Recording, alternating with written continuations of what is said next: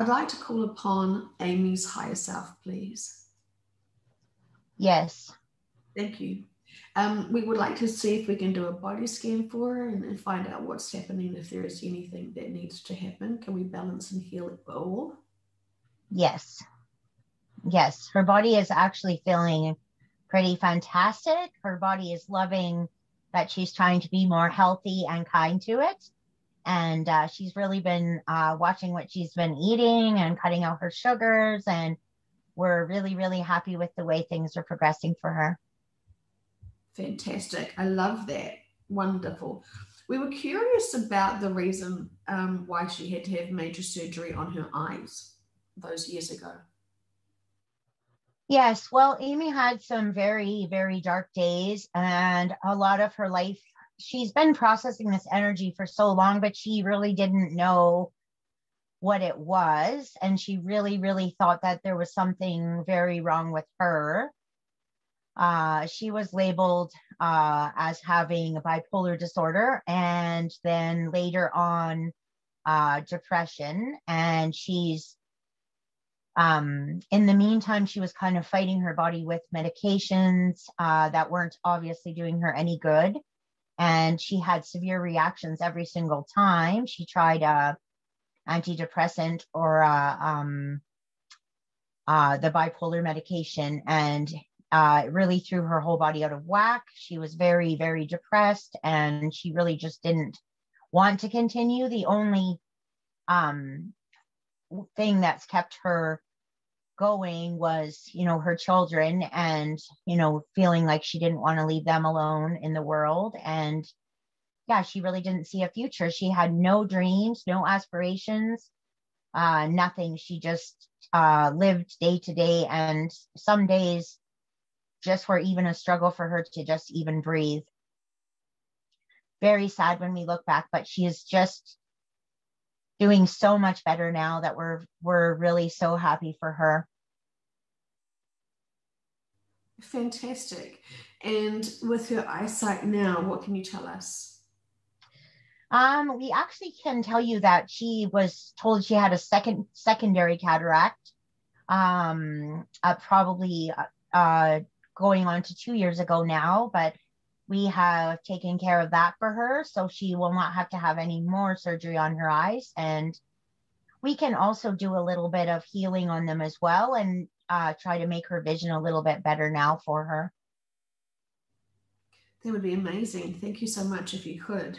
I know she. We're sad because she used to love reading so much. She used to read books, sometimes 3 or 4 books a day, and she doesn't even hardly read at all anymore now. And that kind of makes us a little bit sad for her. So we would like her to start reading again, because it really does wonders for her when she's involved in a book.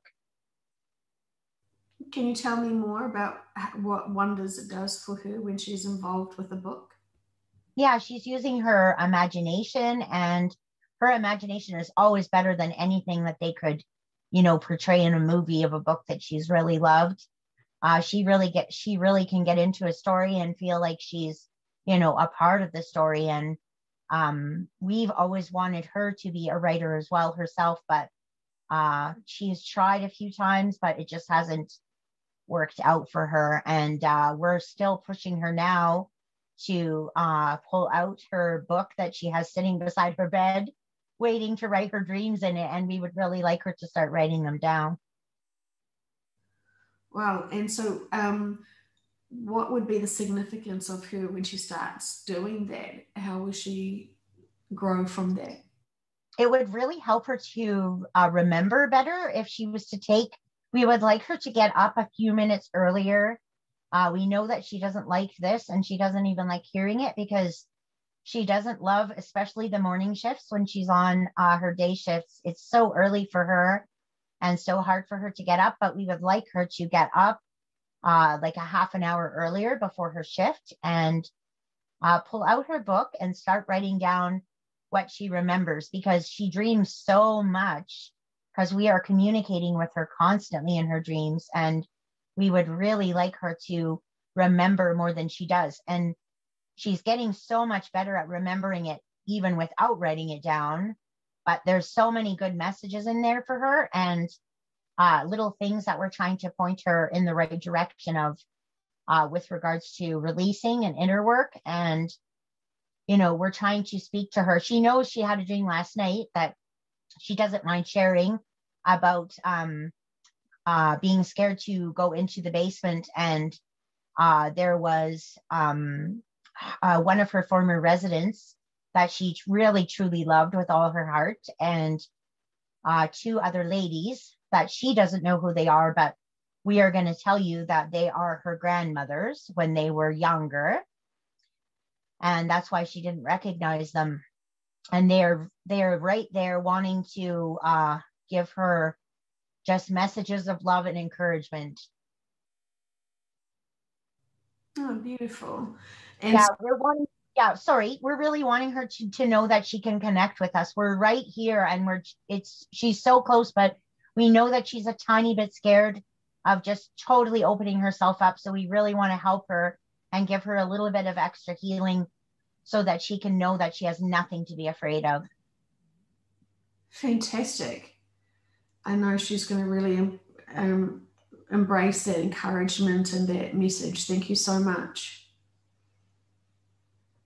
Yes, it is one of her gifts. And we've been trying to talk to her for years and years and years. And she had a former boyfriend who is now her very good friend that is also able to connect up with us very easily. And he kind of showed her and told her that, she would be able to do it as well. And that was us telling him to tell her. So we really want her to know that we've been trying to get her to hear us for so long. And now that she's finally getting there, she's so close. So if she could just really, just truly open up, and we are showing her right now the beautiful energy that she could feel if she would just totally open herself up to us. Do you have any guidance for her to how to be able to fully? Yes, excuse me. We just want we just want her, like we're already showing her when she's asleep. She's been taking her sleeping pills for a long time, and they're blocking a lot of the communication we're trying to do with her at night. But we're slowly working with her on trying to get that so that she can sleep by herself. But we're not quite ready for that yet, but we're getting there. And we're trying to sort of almost take away some of the effects of the medication so that we can reach her a little bit more clearly. And if she just tries, like we think we said this in another session to her as well, but if she just really tries to put herself in the same state that she's in when she does these sessions,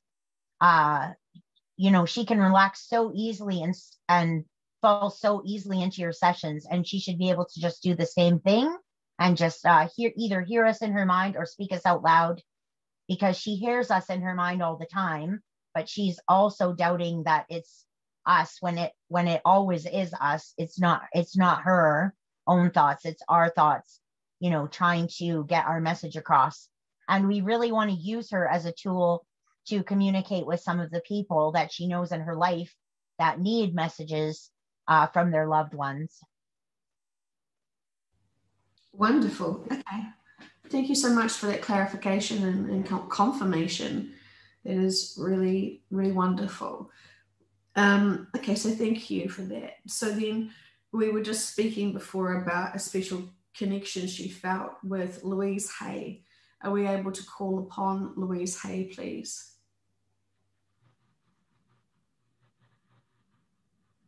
Yes, I'm here. Thank you once again for connecting with me, Louise. I feel like I should call you Miss Hay. Welcome. Can you give us some information about your connection to Amy? Are you aware of such a connection? Yes, I feel her and I see her, and I've watched her reading through my book time after time after time, and she can feel my energy right now when I'm with her, and she's just like beside herself with the energy because I have so much love for her. She was able to connect through my books, and she had a app of mine on her phone to do affirmations, and she's gosh, she was motivated one day just to pick the book up by her guides and her angels. We woke her up. They woke her up at 5 a.m. and got her to pick up the book. And yeah, she read it through like 5 times, and she really has applied all of the things that I said. And she still could do more. And I would like to tell her that she needs to do more mirror work, because that's one of the things that I have found works the best for people, especially to gain self-love that's been missing from them. If they just look in the mirror and look into their own eyes and say, they can use any one of my affirmations. I love and approve of myself is the one that I would recommend the most. And if they just start to say that every day to themselves, looking into their own eyes, it'll be much more powerful now than it was even when I wrote it, because the energy in the planet is so phenomenal at the moment. You can manifest things so quickly now. Yes, it's definitely true. So thank you so much. And so, Louise, can you tell us about your life contract and your purpose being Louise Hay? Yes, my purpose was to be able to live my own lessons so that I could share them with other people and bring them the help and the hope that they needed to, to help them on their own with their own lessons. I myself had vaginal cancer due to trauma when I was a child, and I was unwilling to let that go, even through all my own metaphysical work and all the work that I thought that I'd done. When I found out I had the cancer, I really had to face things that I thought that I dealt with, but I really hadn't dealt with effectively at all. And by sharing my story and all the things that I learned through many, many, many different ways, and in my book, I would say as well that I've said that as well, that I changed my diet. I changed the way that I looked at things spiritually. I just changed my whole mindset. And, all those things contributed to me being able to beat the cancer and, carry on to live out a really happy and healthy life. And it was my gift, to be able to share this all with humanity. I have nothing but love for all people in this world and other worlds as well.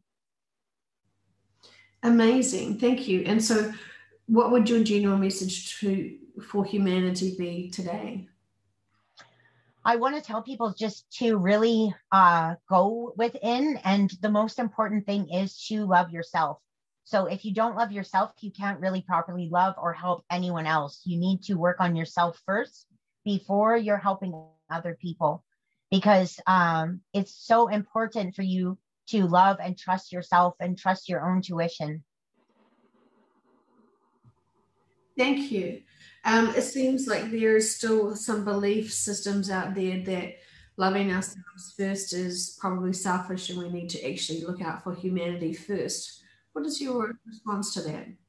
Yeah, it definitely is. It's just like, as an analogy I will use, is if you're on an airplane and the plane is, they believe there's going to be a problem with the plane, you need to put your own air mask on before you can put the air mask on of anyone around you. Because if you don't put yours on first, you're not going to be able to help anyone else. So you need to take care of yourself first. It's not being selfish. You need to love yourself first. You need to go within, and you need to totally love yourself, because it will make you so much stronger and it'll make it so much easier for you to be able to help other people. Yes, thank you. And in terms of what are you doing now in the afterlife, what can you do with us? I am here watching everything unfold. I am here trying to help anyone who wants to connect with me. I am listening. If you pick up one of my books, or if you ask me directly for help, I'm here to help you whenever you need it. All you have to do is just try to connect with me, and I will be there every time to help you. I really want to support humanity through this, the most exciting time that there's been on the planet Earth. you guys are so lucky to be able to experience this. I myself chose to leave earlier because I felt like my work on earth was done and I wanted to be able to help from this side. So I see where you're headed and I see the new earth and I see how exciting it's going to be for you all to be able to experience all of that and experience everything that's happening on the earth right now. It's really unlike anything that's ever happened to humanity, and especially to your listeners, they are the people that we really need because they are going to be helping everyone on the new earth to get settled in and to get used to the fact that they were on another version of earth and now they're on the new version of earth and that things are totally different.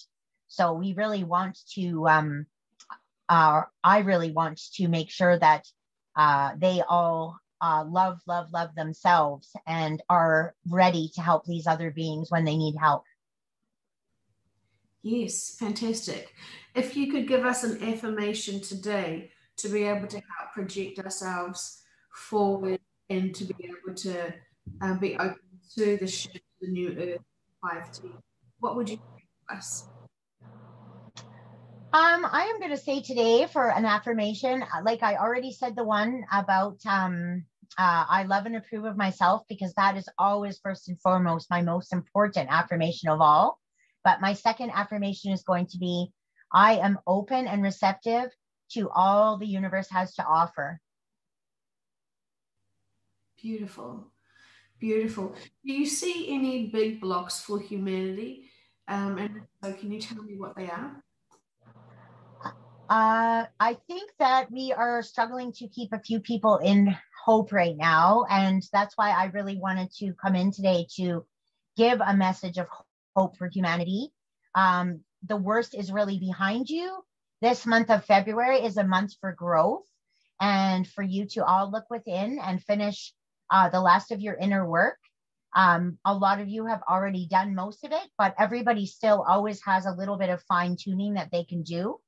I also really like the idea of you connecting with a group, and I would still encourage any of your listeners that are hesitant about contacting you, for the support that they may need right now from other like-minded people, that they should, quit being hesitant about it and reach out a hand. They will be among friends if they do. And, no one needs to go through this alone. We all have each other, and just love everyone and try to help everyone that you can in any way that you can. And when I say that, I mean by just even saying a kind word or just listening to someone that needs, to let go of something, and just, by trying to be supportive as you can to, people that you come across.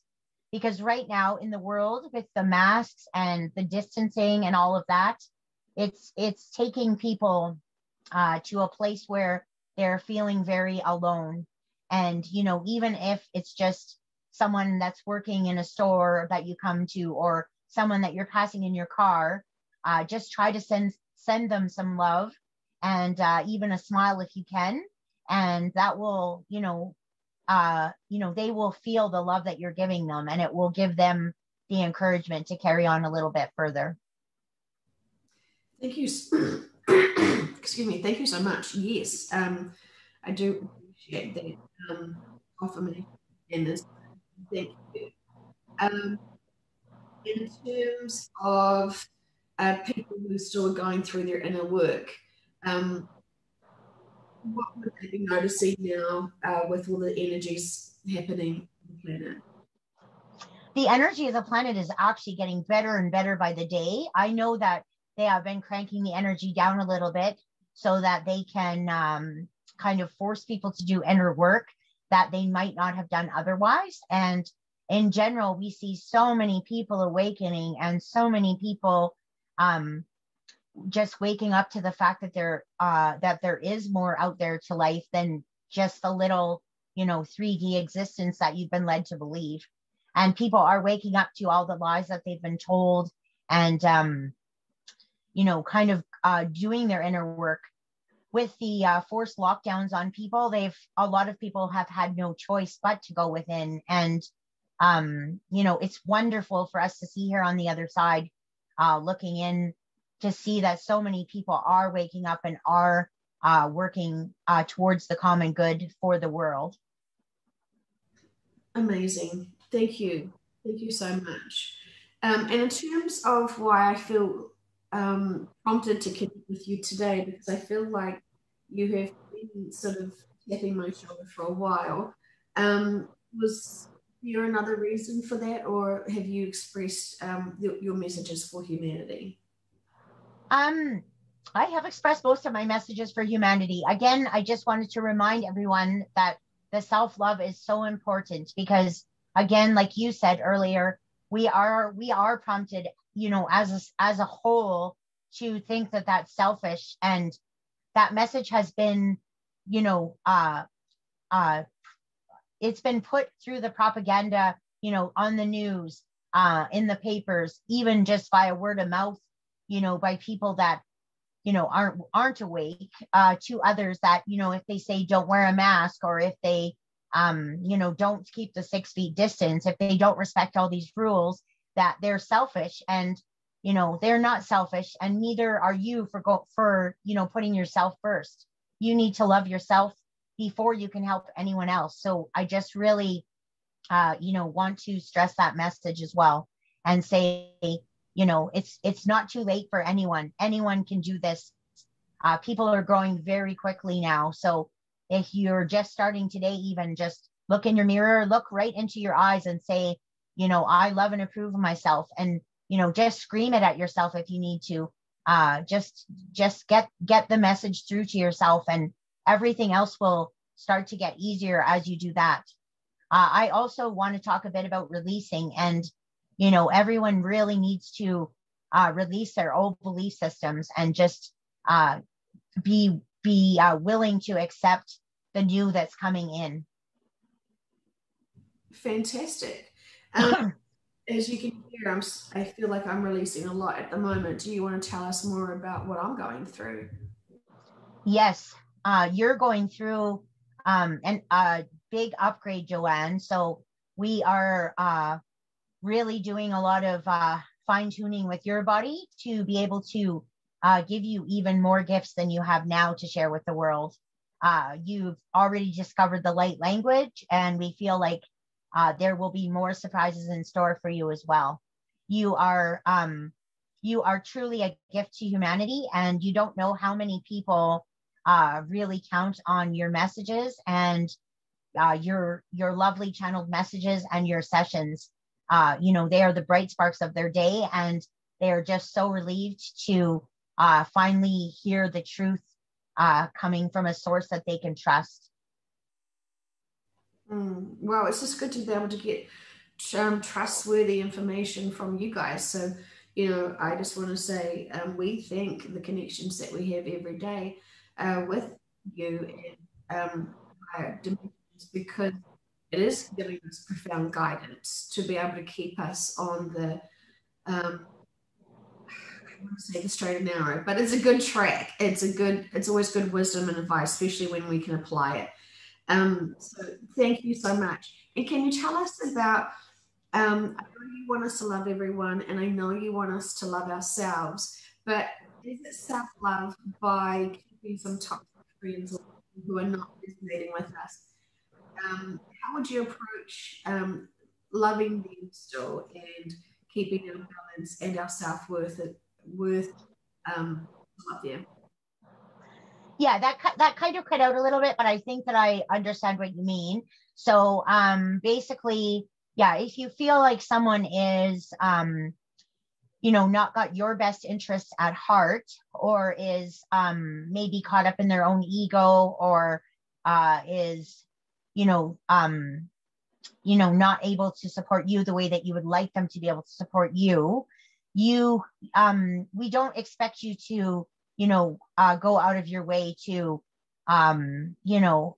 follow them around and spread love to them, but we just don't want anyone to be holding any like ill will towards anyone or any negative feelings towards them, so to speak, in a really profound way. Like, we understand that everyone gets a little bit angry, and anger is totally normal, and it is a 3D emotion that you do need to feel. And we just want you to be able to release that very quickly and really try to stay in more of a neutral space, where the emotions of the situation are not, dragging you down, so to speak. So we just really kind of want you to kind of look at everyone with love.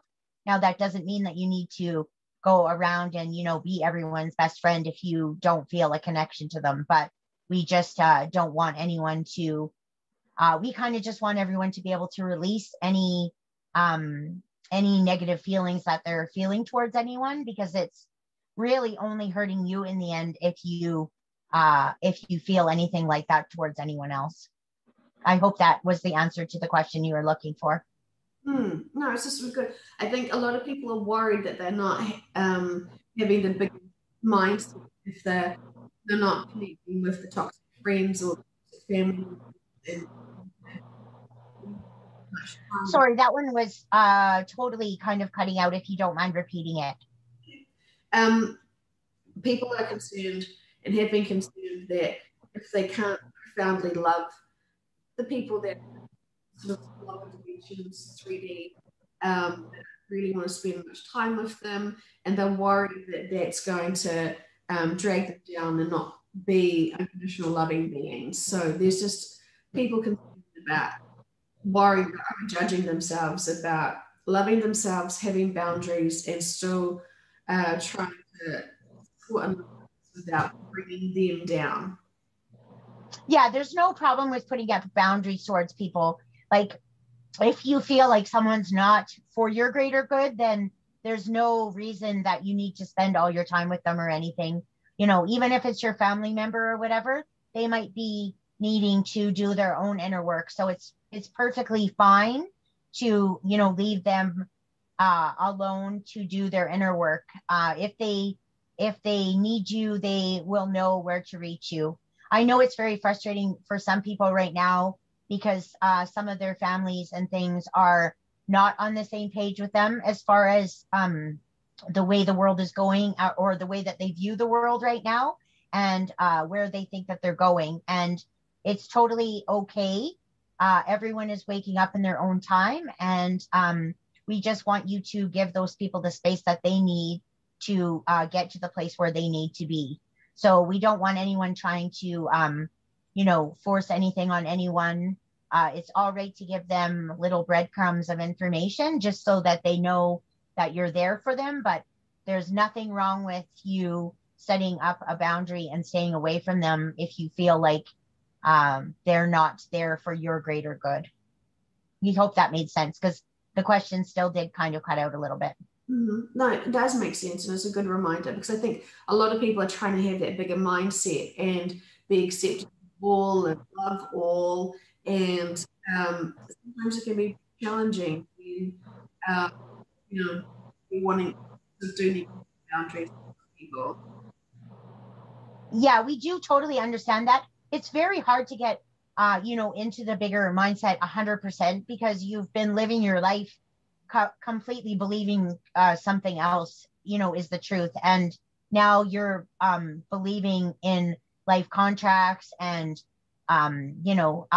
purposes and life lessons and all of that. And everyone isn't there yet. So, you have to kind of, even just think, we will be there to help you to find the right words if you need any help with when you're speaking to other people, about this kind of thing. We will be there. If you want to use your intuition, we will be there to help you know the right words to say, so that you can, sort of gently, get a little bit of your point across without, having to tell them the whole, sordid tale of what's going on in the world right now. Everyone isn't ready for that, and everyone doesn't need that. And it's not going to help a lot of people. So the people that need to know the information know it, and the rest of them are just slowly waking up. And some people will not even ever see the bigger mindset until they are on the new earth. And that is just the way that it has to be. Their life contracts have made it so that they are meant to be asleep at the time of the shift. So we just need to really learn to be respectful of people's life contracts, if we can see it that way, and know that if they're still sleeping, it's for a reason. Yeah, yeah, absolutely. And gosh, if you've got to convince anyone of your intuition, they're not ready to hear anything. And so, you know, I almost No, no. And most people, honestly, they know that their intuition is there, but they just don't listen to it as much as they should. And, most of the people who are going to be listening to this session are the people that are listening to their intuition. And we just want to, let them know that they can totally trust it, and they need to just, it's like Amy's higher self was saying to her earlier. You just really need to trust. We want you to trust that everything is going to happen in the right time and at the perfect moment, and that we are here for you and we are always supporting you, and that we love you so much, and we want you to trust yourselves and trust your intuition and trust that it will steer you the right way. You just need to totally let go and release whatever is no longer serving you, and move forward, listening to those little voices in your head, because that is us trying to guide you. Perfect, perfect. I think everyone will be reminding to say that they love themselves and accept themselves for who they are completely, and they will embrace that. So, thank you so much. Is there any final messages that you have, Louise, for the collective? My final message is just that we see everyone working. We see everyone, working so hard to do this, and we are so proud, and we love you all, and we are here. And just don't think that you can't call on me or anyone else that's up here anytime that you want to. If you feel a special connection to me, if you are looking for some of the answers on self-love especially, you can pick up my book, You Can Heal Your Life. There's lots of great information in there. It is all the answers that you really need for loving yourself are right there, and lots of answers on how to do your inner work as well if you're struggling. So, I'm just one of many people that you can call on. But if you do feel, a special connection with me, I will definitely be there with you as you're reading. And I'm willing to connect with you anytime to help you through.